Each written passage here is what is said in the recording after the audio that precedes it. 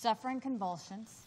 Haley claimed the incident carried all hallmarks of an attack by Damascus, adding that the toxin used in the alleged assault was more deadly than in previous cases attributed to the Syrian military by Washington. A few weeks ago, this council attempted to hold Assad accountable for suffocating his own people to death with toxic chemicals.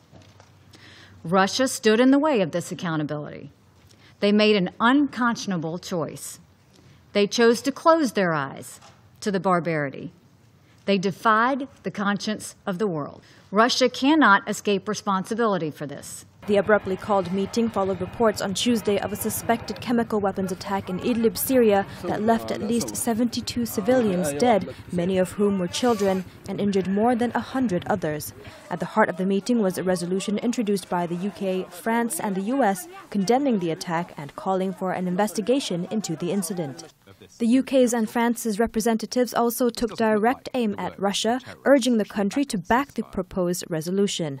Russia denied the Syrian government had any involvement with their military, insisting that the chemicals were dispersed when Syrian warplanes bombed a facility where rebels were building chemical weapons. Vladimir Safrankov, Russian deputy ambassador to the United Nations, said the move was motivated by an obsession with regime change.